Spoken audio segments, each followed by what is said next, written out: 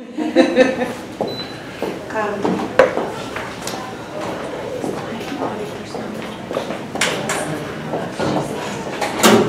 glad you're here.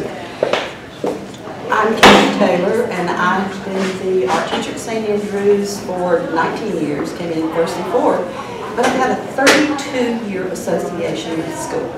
So my children came here, I was in the spot of determining what preschool that I was going to choose, and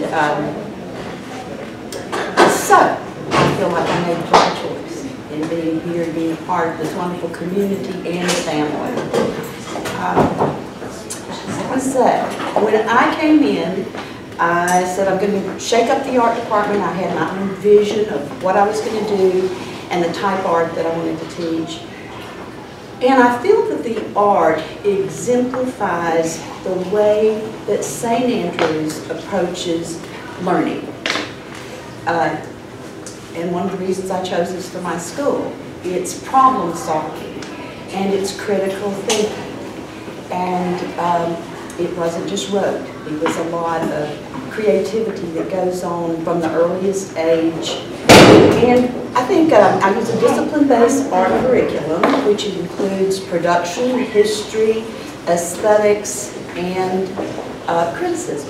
And throughout the years, I have said more and more that the criticism, which is what you guys are going to do today, is probably the most important thing that I do. It's not the product.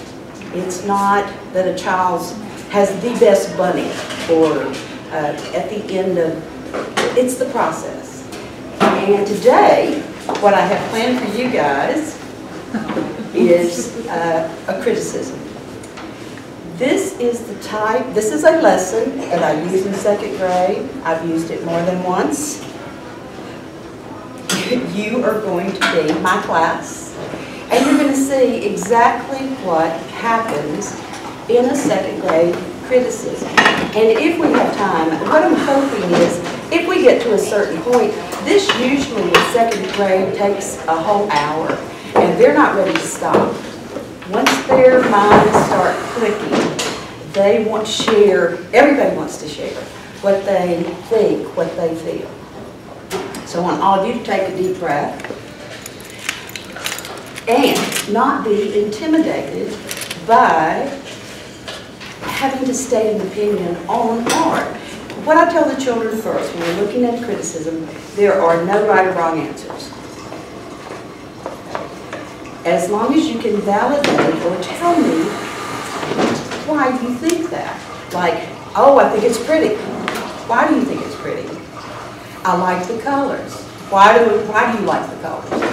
And also, you're going to find that it's much harder for adults to be as open and honest as children are with what they say. You've had years and years of, am I going to say something wrong? Is my opinion not going to be right? They don't feel like that. You know, they really express themselves in a totally honest way.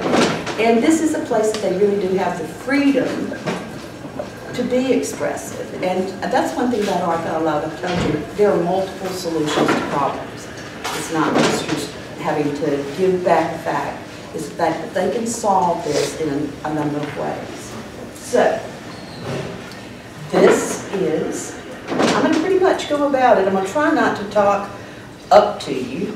I'm going to try to keep it pretty much the way we would approach it.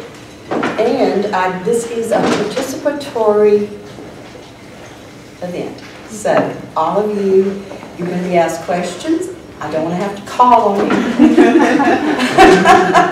I'm going to want you to, raise your hand and express an opinion. And this is the first time I've used this. It's just the up arrow, this one on the right. Twois, Surrealists.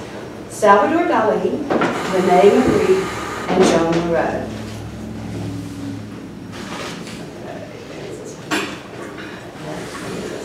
Yes. Surrealism is an art movement that shows real objects in an unreal state. Surrealists distort real images And surrealists often paint dream images or images from the artist's subconscious mind. They might think you should.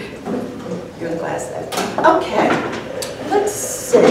Lily, could you come to the front of the room?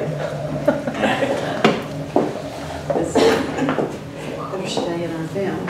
Okay, class, I want you to imagine I am going to paint a picture of Lillian. Okay, Lillian, I want you to raise your hand. I'm going to do it in photorealism. Okay? I'm going to paint every freckle, every hair. She is going to look exactly the way she is.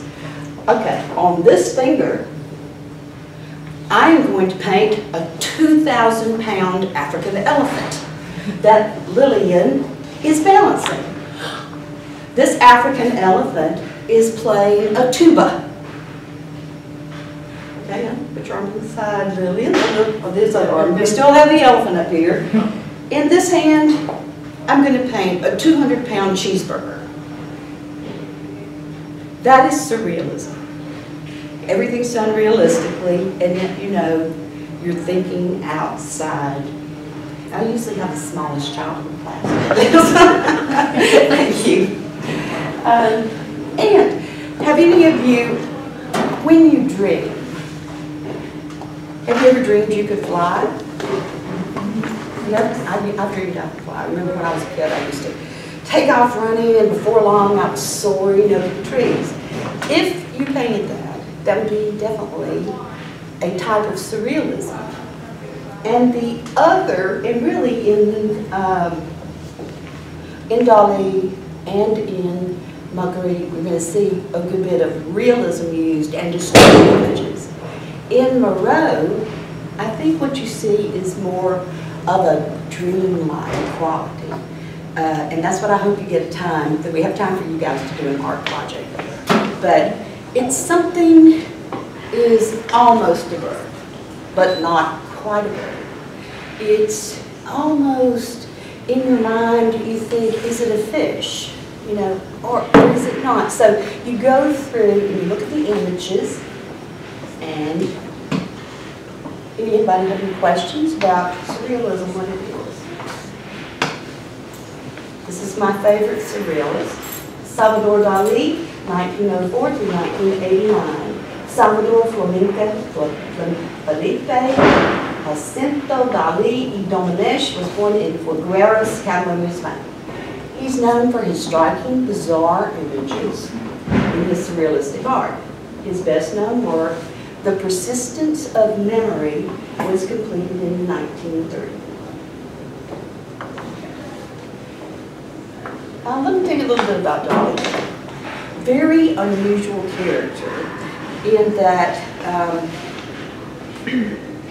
he had a brother that died 9 months before he was born. And so his parents said that he was the reincarnation of his brother.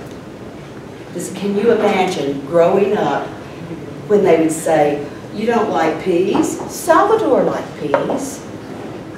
Because his brother was named exactly the same thing. And this really had a major effect on his perception of reality.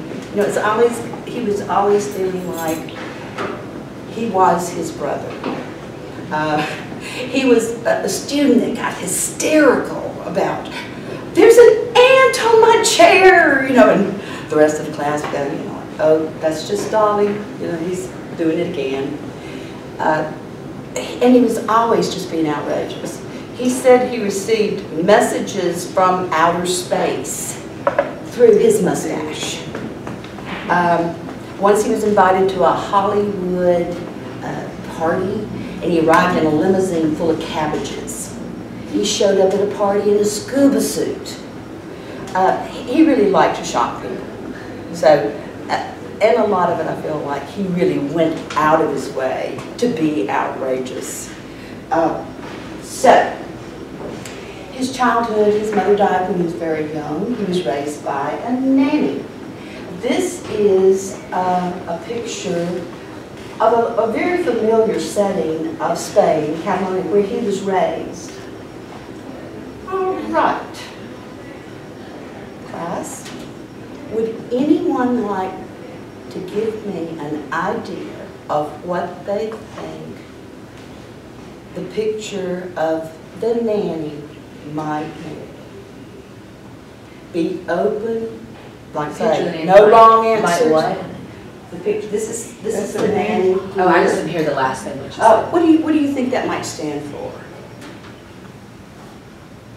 Well, there's a hole in the middle, which means there must be a feeling of emptiness associated with the nanny, who's being propped up, which to me looks like an old cane that an older person might use, which could represent maybe something to do with his family, maybe,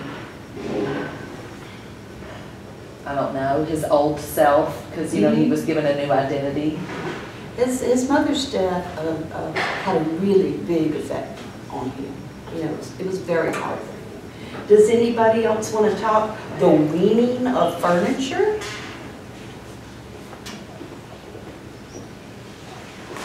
Anybody have an idea what they think that might mean? Jessica? Fine. Do you have an idea what you think that might mean? Weaning of furniture? Not at this particular moment. Well, I'm not going to. He uses a lot of crutches, so look for these. You know, a lot of times in Dali's work, the crutch is kind of going to say what a crutch does. It holds us up, you know. It's a support. But you're going to see a lot of those. And the weaning of furniture, you know, and it can be anything. I have no idea if my opinion is right. I've read things that he says this is symbolic of this and this is symbolic of that. But, you know, I would just think kind of displacement or something to do with that. But, like I say, I'm talking to you like an adult. For me, the crutch, I've seen it a few times in his work, but it's an artificial support. And I guess to me, it seems like the nanny and coupling that with the artificial support makes it feel like perhaps she's artificial, she's kind of a replacement, that he needs this artificial support to fill this hole that was left by his mother's house. Oh, definitely is loss. Okay, I mentioned this just a little bit ago. Who wants to guess what the name of this is? This is his most famous work. Persistence and memory. Persistence and memory. Isn't there a persistence in time too? Is it two? I did it. Some of these artists work in series. He has a few more paintings like this. Who would like to give their idea of what could those floppy watches mean? Well, the white object on the ground looks like a closed eye with eyelashes. So I'm guessing that might be representative of sleep, which maybe the melted clocks is kind of like time standing still for him. Maybe he's dreaming of the perfect life for himself. There is another painting that I look at that has this kind of blanket, drapey sleep, which is called sleep, persistence of memory. And once again, he repeats the background is where he lives. It's something he's very familiar with. Now, the children, they talk about, you know, time, and they usually get what it really is about. Believe it or not, it's about Einstein's theory of relativity and time not being a definite spot, a definite thing, like a clock on a wine. The time is very flexible, almost like folding time, or the time becomes more three-dimensional rather than a static thing, which is actually what he means. Children do not relate to that, but they definitely see it as time just being very creepy and not a hard thing. Okay, any comments on others on this one? All right, this is something I always say. How does this make you feel? lonely. It's very lonely, and desolate. It is a desolate landscape. Unsettled. Yeah, because it's not, it's out of our normal image. And children, they respond a lot to these the backgrounds, landscapes. Sometimes we just talk about, how do you think this works as far as visual for you? You know, not, and I wouldn't say that again. How do you think that the artist has used the paint and the technique to, you know, the way he paints this, to achieve this? I mean, do you think he did a good job, or as far as, you look at, we talk about all this, and unfortunately, your children already have studied the principles of design and the elements of art by the time they've seen this. So they know a little bit about balance. And we talk about asymmetrical balance and symmetrical balance. And I tell them, people, all parents, that the reason we do this in first grade is so we'll have a vocabulary to talk about this. Because they actually can look at something and say, I like the texture, because they know what texture is. So in a way, they may be equipped with more critical tools than you do, or maybe you have this a long time ago, but they do. They've reviewed this type of thing. Guys, all right, now I thought, do the parents need to see this? The children see this. All right, this is called Premonition of Civil War. First question I ask the children: what is civil war?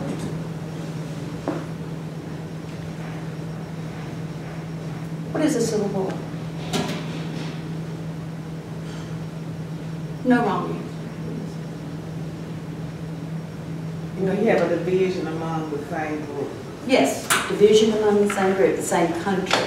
Now, the reason that this was done, the children get this, that we talked about the Civil War in the United States was a war within the country, and also what was going on in Salvador Dali's life was that there was a civil war going on in Spain.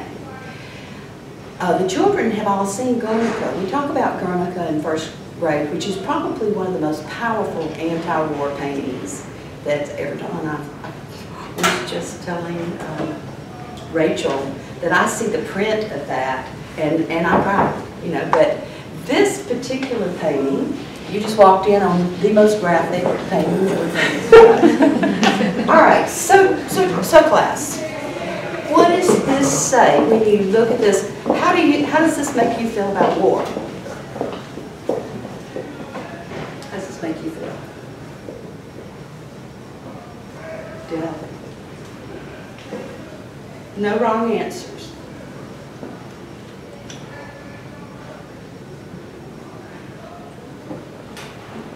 It's pretty grotesque. It's grotesque. It's would you call it violent? It's violent because you have a monster that's coming in that's splitting one body. The split. Kids get this. That this is one person. You don't have somebody on this side shooting at another person on this side.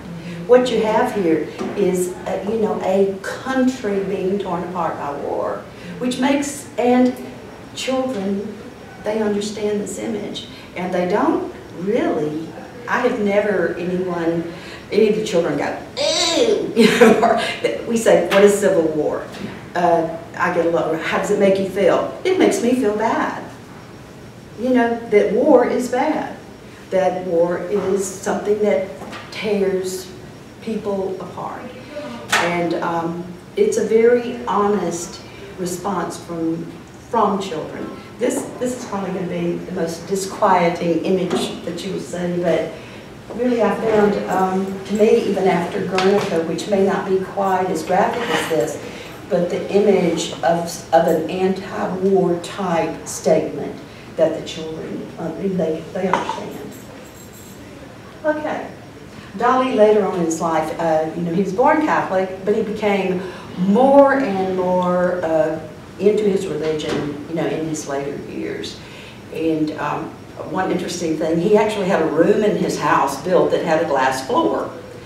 And he would use it for parties and different things. But one of the reasons he had this glass floor, he could go underneath and study perspective.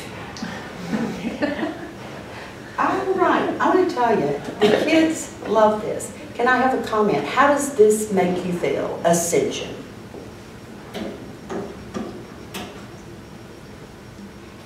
Lillian looked like she was afraid I was going to call her. Tim, how does it make you feel? Maybe a little bit disoriented. Okay. It's not an angle that we're used to looking at. What do you think is the theme of Magritte is smoke? But the kids definitely picked this up as an anti-smoking painting. Time transfixed. The Surrealists were really into science, and a lot of the new scientific things that Einstein was throwing out, they were using in their art to make statements about new scientific theories.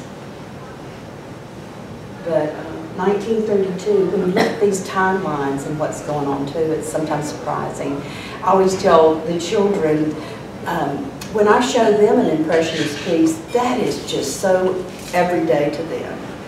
But Monet, that we're doing in second grade right now, that was outrageous. Monet was outrageous. He was shunned. He was not let into the salon because they thought his work was terrible. And our children have been exposed to so many images that these things are no longer outrageous to them. So a lot of things that they look at, I have no idea what this means. As far as goal conduct, don't you sometimes think you get an idea from the title? I always read the titles when I'm trying to interpret. It's raining businessmen. And lawyers. Okay, Becky, you got it. It means not what?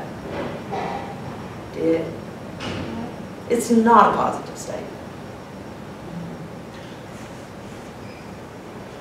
He's seeing the world as becoming a duplication. People, it's the same thing, repeated. Business, law, paper, cutouts, and they're just falling from the sky, inundated with the industrial and the business in the world. So this image, and the kids, they love it. And this is one, I used to guide them into. Do you think people would all look alike? Should they look alike?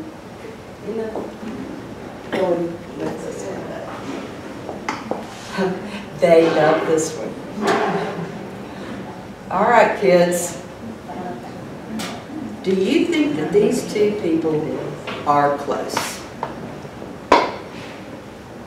Call the lovers. Somebody check them. No, they are not close. Oh, one of the funniest answers that I got to this is one little boy said they put bags over their heads because they weren't cute. But most of them understand that he's saying this relationship, you can't have this separation, even though they're calling these people close. The bags are saying they're not. They can't see each other.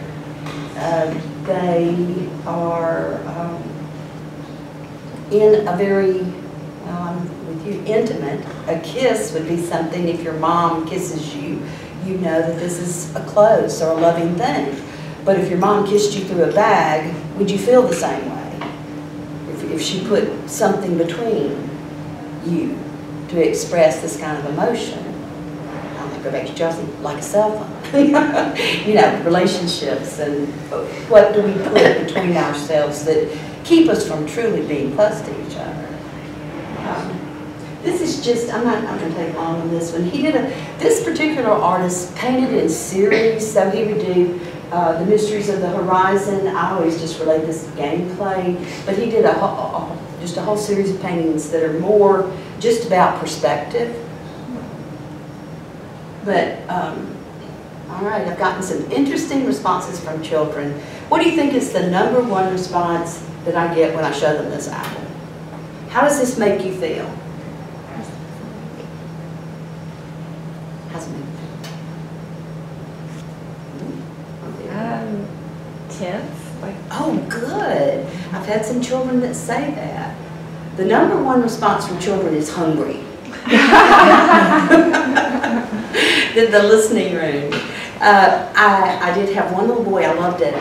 He said it made him feel like he was like closed in and trapped, that he couldn't move. it's And he was saying it made him feel claustrophobic without knowing it. But you know, the #1, how do you feel about this? They like this. Some children say it reminds me of a castle.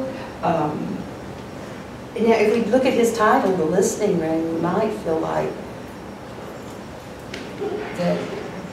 Are we really listening if it's all filled up with one big Somebody's taking over. thing, a big apple? He uses a lot of apples. I'm really not sure if the symbolism goes back to our Christian apple, but the Son of Man, he did a whole series once again with a man sometimes, and the children always say the dove stands for peace. They know to them.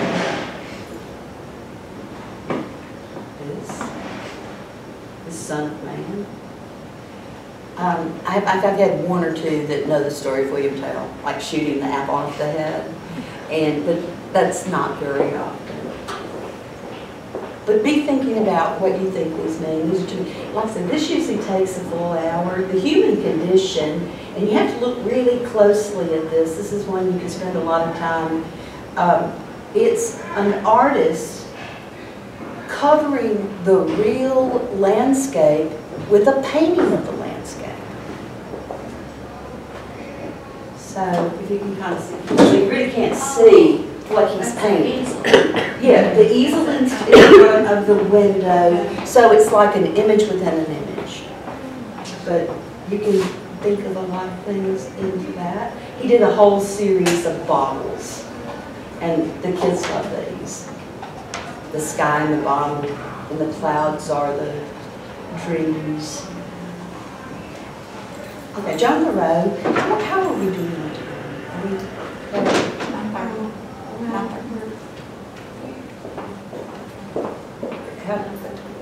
I'll just go through this. Miro is more into symbolism at the end of his life, not really looking at the image. The image is not the most important thing. He was very precocious. By the time he was 7, he was sent to art school. I think some of his art, they went back and dug up things that he did when he was 8 years old that are considered valuable now. Very, and probably the smile of the flamboyant wings. And when the kids go with these, they just go everywhere. They are all over the spectrum with what they see. And I just let them go with it. You know, I think it's a kite. I think it's a blanket. I think it's a star. It's an arrow. It's a bird. It's a face. A man with a mustache. So with these images that are so abstracted, you know, he might have had something particular in mind, but I just let them, and they love to take these apart with what I see. Woman and Bird in the Night. And this is, really, Miro is the one that would do a project related to surrealism with the 2nd graders. I was hoping you'd have time to do it. The Singing Fish. And I really a lot of times have taken the titles out of these. I like to not even really give them a clue and let them just really think their way through it and take it apart. They love the color in these, they love the shapes, and we talk about organic and geometrical shapes and line, which are elements of art. What kind of color schemes? Are they warm? Are they cool? How is the artist using these? And this is one of their favorite, Harlequin's Carnival, because there are so many little things that they get to find. They find a lion tamer, They find the clown, someone on a bicycle, the ringmaster, the people on the trapeze. They will spend 10 minutes just finding things in the class. And they're very eager. Even the quietest child wants to share. They get really visually into looking at this. These are kind of Magritte images. Now, do they have time to do? Anybody who wants to stay, as long as you Well, have time. I have 15 minutes, but what I was going to say, if you have a little time, I have an art project for you. Okay. And this is usually what they do, and this is fun. Oh, Betsy didn't come in. Marsha, you want to be my assistant? Give everybody this and this. I do this with the students. They hand out things, they pick up things. They will work themselves to death for a little pink ticket. Would you want me to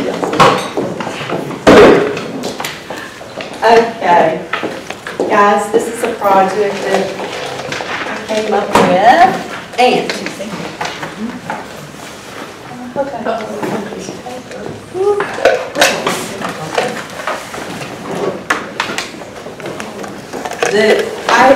this is one of those projects that everybody is successful. Every child, I don't have anybody that goes, right.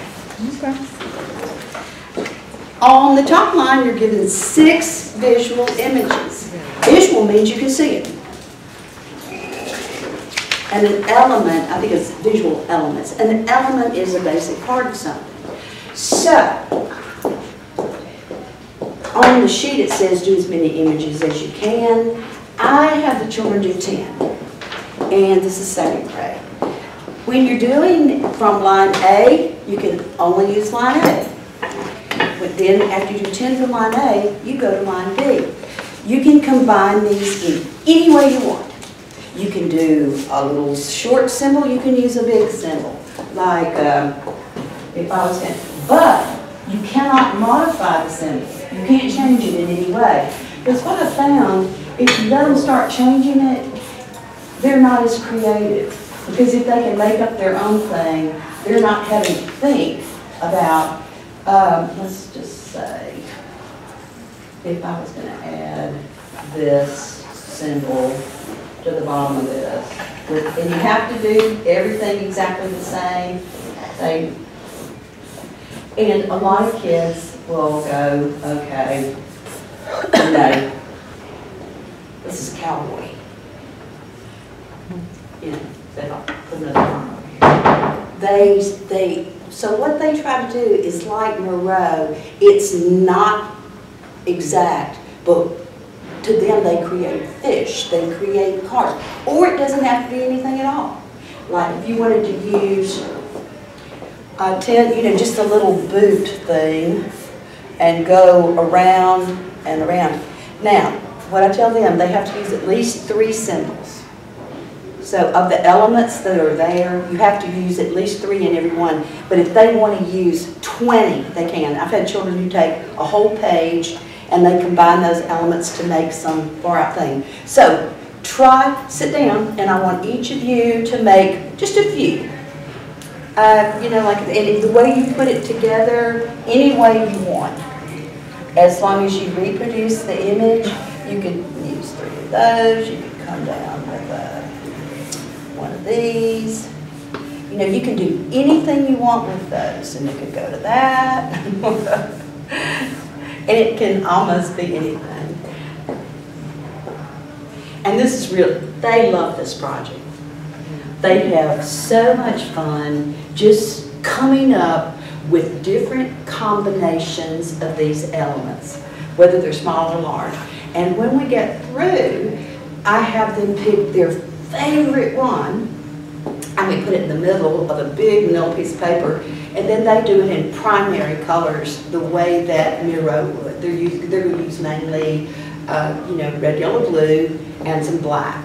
And then I let them surround the large image with say 4 or 5 of the smaller images. But you cannot mix the elements in A and B. You can only use the elements in A together to create something, and then you can only use the elements in B to create.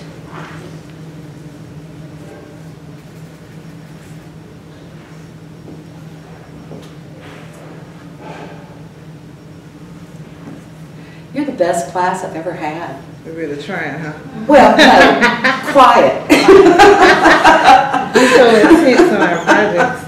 Usually, you know, they're saying, hey, look at mine. This is a dog. I've done a spaceship. Can I do a car? Or, you know, a lot of children are so into narrative. As they're doing this, they're coming up with stories, you know, different kind of,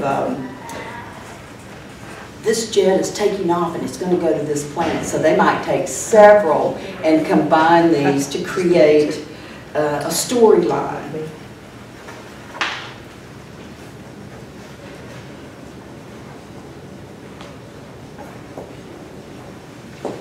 And really, when they come back, they can color them any way that they want. And the one thing that I really love about this project is everybody's combination of elements is different. So nobody's going to really, as you go around, theirs are great, but they don't look like the person, you know, next to them.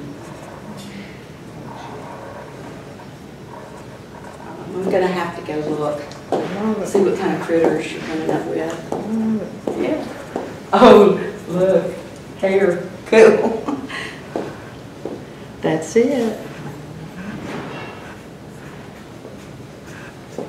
Isn't this fun? It is fun. I mean, what amazes me, Kathy, I haven't been in your class much, but I've seen stuff on the hall. This could be a 12th grade art class, and you're teaching it to 2nd graders. That's, I think, so amazing and wonderful for our kids.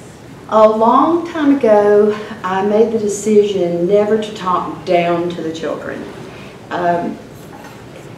If they don't understand, I encourage everybody, but I feel like they have such potential, and I want to always for art to be challenging. You maybe can tell I include in my art classes math, history, language, music, creative writing. I was trying to think of all the disciplines. I found art to be a natural curriculum connector. And I love to write, so if we can write a cinquain or a little short story when we create a ghost house or write a story about a monster, I try to encourage creative writing a lot. And I love science. So if I can put science into a lesson, I definitely include science. Whether it's natural science, which is probably more, glad you came in. Polynesian art, we might look at continental drift. We might look at how the Polynesian islands were formed. We'll talk about lava and magma, and we will look at Thor Heyerdahl's Kon-Tiki and how those islands became populated, how plant life, anything that I can do. And then we'll do a hula, and we'll do some Polynesian art and talk about line, structure, color, composition. And I also try to do a lot of global studies. I've been very fortunate in my life to have traveled a good bit. And the school is sending me to India next year. Oh, wow. But I've been China, Japan, England several times, South America, Italy, yeah, everywhere. And I love to travel, and I find every time I go someplace, it expands me as a person and also expands my classroom, the art, and So I did a lot of Indian projects last year, and after going to China, we did a lot of Chinese projects, but I include China almost every year, and Japan almost every year. Last year, I had my Iranian parents. I learned about Nowruz, which I had never heard of. So the children did a project on an ancient Zoroastrian holiday. So it gave me an opportunity to learn about that. One of the oldest holidays celebrated all over the world, and I had never heard of it. So I'm also a student. I love having new. I was gonna say, guys, I have a class in 5 minutes. So I'm gonna leave you guys doing art. You can stay here as long as you would like, though. If you want to play with this, and I'll bring you some markers. Thank you. But I enjoyed it. Give it to our kids. You're welcome on the art room anytime. Yeah. Did all of you know that Chelsea was my daughter? Oh, Yeah. So what did she do? didn't know that. Miss Freeman. Yeah. She started here in pre-K and came through. Oh, wow. Good. I didn't know that. I enjoyed her presentation very much. Seems like a lot of you were here. But Thank you. got 3rd grade. We're mask making. We did the history of mask, looking at ancient Neolithic masks, 7,000 years old, Iranian mask, Chinese theater mask, Greek mask, whatever. And now they're having to create an art mask, and none of them can do the same thing. So it's stretching them. I have masks that have Lego masks, but they're, and they have to be collage. So this is going to be, I can hardly wait to see what they come up with after having their history of mask making. But come to the art room anytime. Thank you. Oh, yeah. Bye-bye.